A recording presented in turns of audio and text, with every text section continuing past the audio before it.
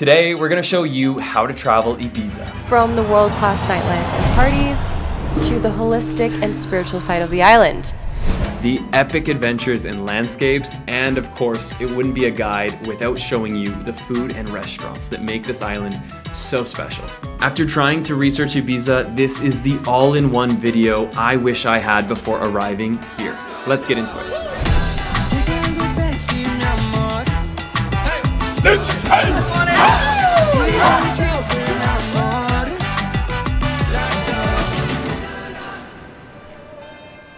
Now before we get into it, you need to know Ibiza is 100% one of the world capitals of partying. But the surprising part is, you actually might come here even if you don't party. In fact, it's the reason we came back again this year. It has so much to offer, which is exactly what this video is going to show you.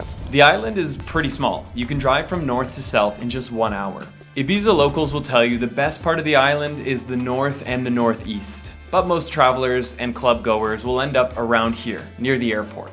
In fact, one club is literally right next to the airport.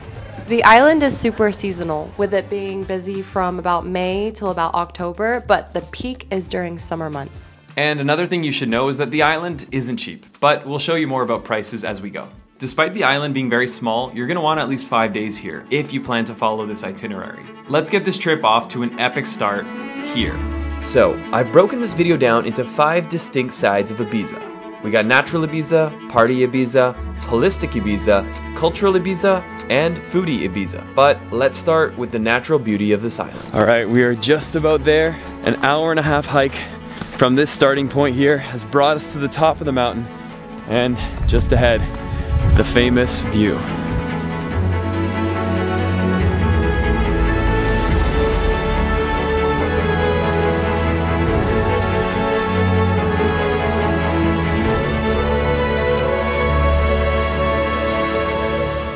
This is Esvedra, and it's said to be one of the most magnetic places on the planet. A lot of people believe it's a very spiritual place, a place where you get really connected with the island. I don't know how much I buy into it, but I'll tell you one thing.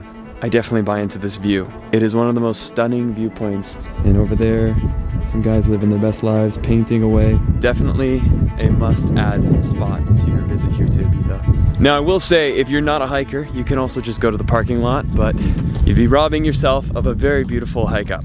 But the natural side of Ibiza is so much more than just mountains. Last year, we rented a yacht with our friends to see the coastal side of Ibiza, and it was spectacular. The coastline of Ibiza is a masterpiece, and being out here on a calm day with amazing people is just unbeatable.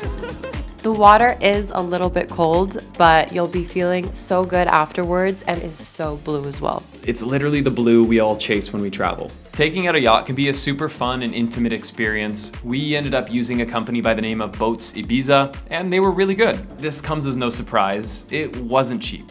But let me show you where the yacht took us.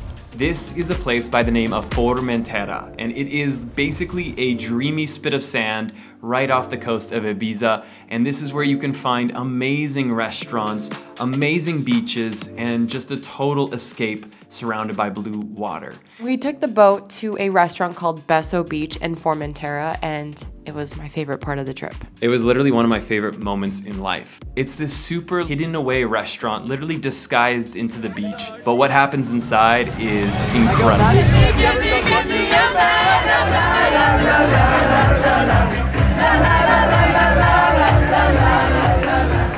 That was literally a scene out of a movie. I've never had anything like that. That lunch was so fun. The energy, the staff, the food. Maybe we're a little biased because we were traveling with one of the most fun groups you could have, but this is a place you must visit if you can get a reservation.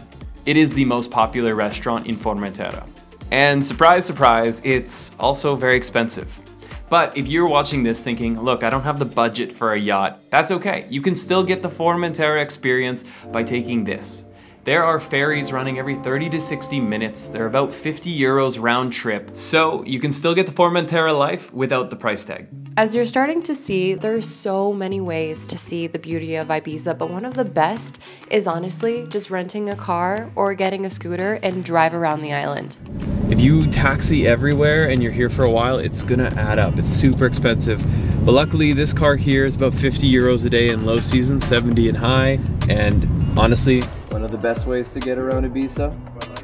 A scooter. I love cruising around here without aim, going through the little country roads, the zigzagging paths, the small little towns. It's a really pretty island. Last time we were here, we rented this Vespa for about 30 euros for the day. I pay $3 a day in Bali, but we're not in Bali. And we drove and we found this restaurant here called Calle Gracioneta. Calle Gracioneta. Okay, I'll let her do the Spanish. It was so stunning. An amazing oasis. The bluest water opens up here to a white sand beach. And I love how the restaurant is like built into the nature. It's made out of stone. Some steak, 50 euros. Paella for 2 people, 50 euros. Eating by the ocean, priceless. The food here was to die for. But I also died a little bit when I got served the bill. I've been bamboozled. That was not a 48 euro paella. That was 48 euros per person. Oh God. We're gonna need a second job for this. Look, we're gonna show you how to travel Ibiza. How to afford it is completely up to you. And one last natural gem is Berinha Beach, which is where in the summer months there should be a big drum circle just about every sunset, with the biggest one happening on Sundays. We went on a rainy day and nobody showed up. All right, you're in Ibiza. It's party time. Now, if you're asking us, we are more of the beach club type. We like to be in bed by 10 p.m. And beach clubs are something Ibiza does very well. You've got lots of different places where you can sip mimosas, sangria, and enjoy the sun, the music, the waves, and maybe even take out a boat and go wakeboarding off the shore. Some beach clubs are rowdy, others are very chill. We really enjoyed our start to the trip here at Jondal, which is a restaurant meets beach club. You can lounge by the water, you can eat amazing food, and then because it's Ibiza, you can literally go 24/7. You can go from a beach club to a club, from a club to a beach club. The good times literally never have to end if you can keep on going.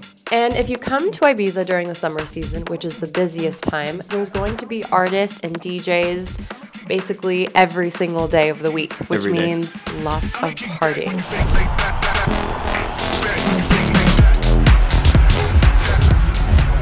The biggest artists have residencies here during the summer, so that means that they're going to be here on a 1-week rotation, which means you'll have lots of opportunities to see them. This year was the holistic Ibiza. Last year was the party Ibiza. Night 1, we went to DC10 and saw Damien Lazarus. Epic. The next night, we went to Black Coffee at High Ibiza. Epic. The next day, we went to Pasha and saw Camel Fat. Not as epic. But the next night, we went back to Pasha and saw Monolink. Absolutely epic. In my opinion, the artist matters way more than the venue itself. And tonight, we're going out. Are we? We're going out. Ibiza season literally opens tonight. And we went to bed by 10.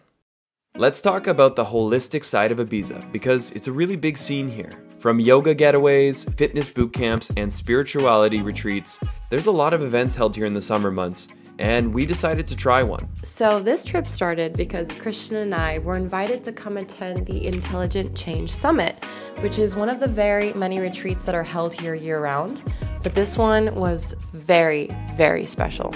For 5 nights, we stayed here at the Six Senses Ibiza, which is basically a wellness retreat in itself. But what was so cool about this experience is that it brought together all these different wellness activities that are usually found across Ibiza throughout the summer, and it brought it all under one roof. Every morning, we started with a super killer workout. One day was with Joe DeSena, who created Tough Mudder and Spartan Race, and that included a lot of suffering and a lot of burpees. Spartans, what is your profession? Aru! Aru! Aru! There was not one Spartan 2,500 years ago that was like this. We were supposed to be done. He's like, yeah, you got 90 more. The next day was more flowy and meditative as we hung out on a rooftop with Mike Chang. That's the most still I've ever gotten my mind through meditation. And then the next day, I started my morning workout by learning the way of the samurai. Don't control soul. Control inside the body, okay? Hold it. Beautiful feeling, keep it. So a big part of this Intelligent Change Summit is around relationships. So right now we're going to a workshop on intimacy, something I'm excited to hear more about. Very slowly, and they're gonna be doing the touch. Really want. So this session was uncomfortable at moments. The start was basically Ruby and I pairing with a total stranger to exercise touching each other on command, telling somebody where you want to be touched. Then if they were open to doing it, they would touch you in that place. Well, some dude was basically touching my shoulder, my hand, my wrist, my forearm, my neck at one point. It was honestly a bit of a stretch, but when you break down that barrier, what the instructor Chloe was saying is that for a lot of people, they are very shameful around touch, around intimacy. So this is a very helpful workshop for some people to be able to kind of unlock that self. From deep relaxation in the spa and the steam rooms, Nights spent listening to explorative music without any substances or alcohol, which is our kind of party, to workshops and retreats around intimacy and connection. Look, I'm not the person that usually goes to wellness, holistic retreats, but I am. This was an amazing experience. It opened new doors to me, and I'd come back. One experience that really stood out was with Anthony and Amy when we had a breathwork experience.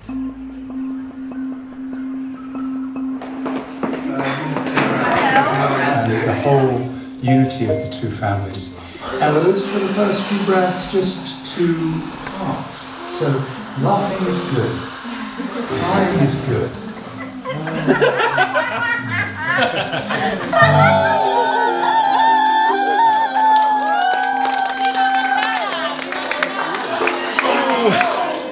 Love is in the air. So much intense feeling, a lot of emotional release, a lot of love, a lot of appreciation. Breathwork works wonders, honestly. That was crazy. I'll explain in a sec. I need to regain my breath.